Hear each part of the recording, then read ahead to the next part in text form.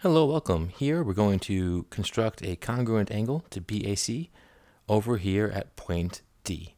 And I'm going to start by using this tool right here, circle with a center through point. So the center will be at A, and then I'll just kind of drag it over. I want to capture the arc here. Boom, click on the bottom ray. And then I have my compass tool. I'm going to click, this is point F, and then the center A. I can drag the compass over here to D. And all I want to do is mark this intersection point. Boom. Now I've got to measure essentially the width of the angle, how much it's opening. So I want to go from F to B because that's the arc that I have. I have this side right here and that side of this circle. So I'm not really even going to be using B and C here. So I've got the circle, go from F to this point right here where the circle intersects. Now I'm having a little bit of an issue, but there it snaps right to it. This point H, and I'm still on my circle tool, let me go back.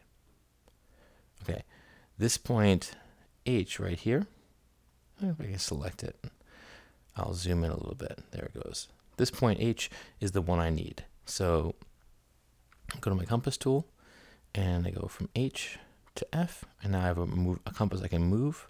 I'm gonna zoom out, there we go.